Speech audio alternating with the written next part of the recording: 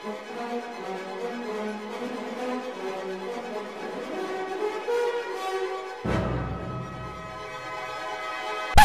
everyone, welcome to an Oscar special. I am Avia and Aaron. And I am. And just so you guys know, Aaron is the dark side of multiversity and we love him for it. Here, you know who else is? Angela Bassett. Angela Bassett did the thing. Okay, and Viola Davis, my woman king. Period. So, at the 95th Academy Awards, when it came to the Best Supporting Actress nominations, of course, everyone thought Auntie was going to win, and she was a shoo-in, because when she gave that monologue in Wakanda Forever, knocked it out the park. But I would expect nothing less from the world's Auntie. Like, I would expect nothing less. Queen. She was like a literal queen. Leo. She put her heart and soul into it in everything she's in. She was nominated for What's Love Got to Do With It for Best Leading Actress 30 years ago for playing Tina Turner. And when I tell you she did the damn thing. She did the damn thing. That's what Ariana DeBose meant when she said, and everyone was hoping name was going to be called. Had the prayer circles.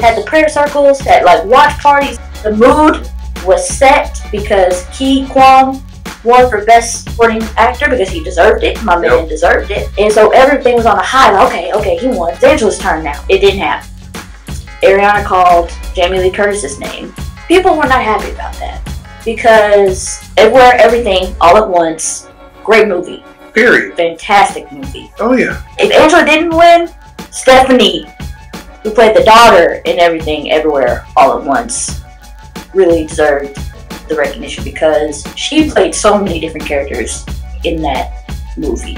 Jamie Lee Curtis is an incredible actress, and yes, she does deserve an Oscar. No doubt about it. But for this? Because everyone's like, oh, sure, Angela will get a chance again. When it comes to the Academy, they never really recognize black women. Yes, she might be nominated again, maybe. If she does, fantastic. But do you know how hard it is for a black woman to be nominated for an Oscar? That was a 30-year gap, y'all. Okay. White actors don't get those gaps. Maybe 10 years, maybe 5-year gaps, but for a black actress, it is much harder to be nominated for an Oscar. Other than Lupita and Halle, who else? As far as one? Just any, like, nominated or anything. Viola, obviously. Viola, Regina, Jennifer Hudson. Black women dominated the Best Supporting Actress. What do they all have in common? Ooh, let's not go there. No, let's go there. No, let's go there. Like, they all got to deal with something, them going through some things. They got to cry their asses off. They got to be getting beat on. They got to have basically...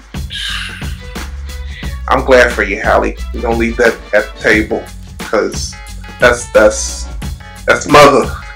There's a lot of black women who get nominated for these awards, who win these awards, but they have to go through some very rough trials and tribulations, like physically, and you know, like it's got to be more. It's like that whole work twice as hard thing.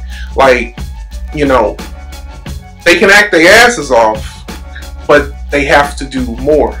You know, there has to be like an extra oomph to it. You know, Viola, she can give our snot cry, but they still want more from her to, you know, for her to finally get that Oscar. It's like, what do we have to do? This is what bothers me about this whole situation. Like, this role that Angela played, she played a queen. Probably the only time she's ever going to get a chance to play a regal character like this.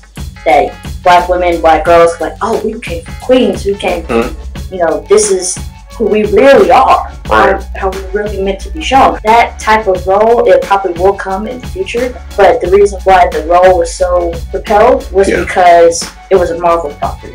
If it wasn't a Marvel property, she probably wouldn't have got recognized for it, which sucks. Because look at what happened with the Woman King. Okay, look at what we're on the same wavelength. But look at what happened with the Woman King. Great film. Yeah. Fantastic. Viola acted her ass off. All of the actresses acted their asses off. Man. Yeah. Viola was supposed to be a shoo-in to be at least in the running for Best actress because she was nominated for all the other awards this award season. But what else? What else do we have to do in order for the Academy to truly recognize us? They have to be a credit to their race. Exactly. Word to Hattie.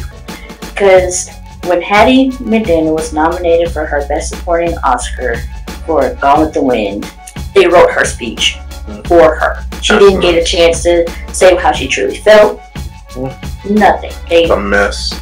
And it's just heartbreaking because Black women have their talent known. How long will it take? Because look how long it took for the Academy to recognize. Didn't really start until 2000s. To where they really were like, oh, Black women post-Hallie are actually really good at acting. Like, no shit. Yeah, mess. But again, like every other year, a Black woman's been nominated and won. That's one for Best Supporting Actress. But like I said, what type of roles do they play? Right.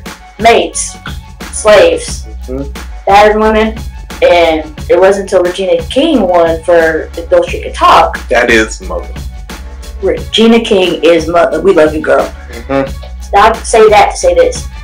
When Angela Bassett didn't win, and you could just see the disappointment and the hurt on her face, we were hurt for her because we knew what she put into that role. We knew what she had to go through to get to where she is.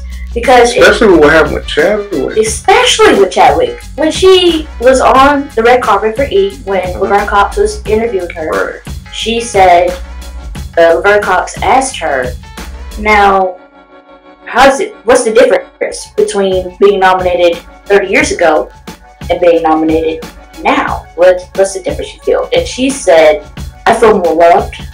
I feel more supported. I feel great. And the fact that people were getting a certain type of demographic was getting on her case because she didn't stand up and clap, knowing that she worked her ass off. Right. We as the Black community weren't having it because we weren't buying it. Period. She was hurt. We were hurt. Yeah. We grew up with her. She is. Literally. We're here for you, Angela. We, Aaron and I, are going to do our damnedest. Period. To make sure that you get that Oscar. Period. Do I open up the can of worms here? Go ahead. So, I think because Angela, now, you know what, let's, it's not Aaron without opening up the can of worms. So let's just call a spade. Because the reason, in my opinion, as a scholar of film, let's call myself that. Yeah, screenwriting and all that, but, a scholar of film today. I think because Black women in general are seen as a product, in society, since for a very long time, post-colonization, that's neither here nor there for some people, a certain demographic, as Avia said, but, Black women, regardless of what their role has been, specifically in American society, is still an object. It's either a maid, somebody who works, a modern maid, somebody who just works their ass off, the single mother, the mother of 3, the mother of 10, the married single mother, who's just there, or she's just a product to birth children, or she's a sex object, and if you go back to what happened in blaxploitation, before Foxy Brown and Cleopatra Jones, the woman, specifically the Black woman, is just an image to look at and admire. It's the oh my God, I don't want to be one of those artsy filmmaker dudes, but it's the male gaze. It is the male gaze, okay? Now that we're getting away from that, people have an issue. Right, and specifically with Black women, they say, Black women were the... No, I'm just going to have to make that claim.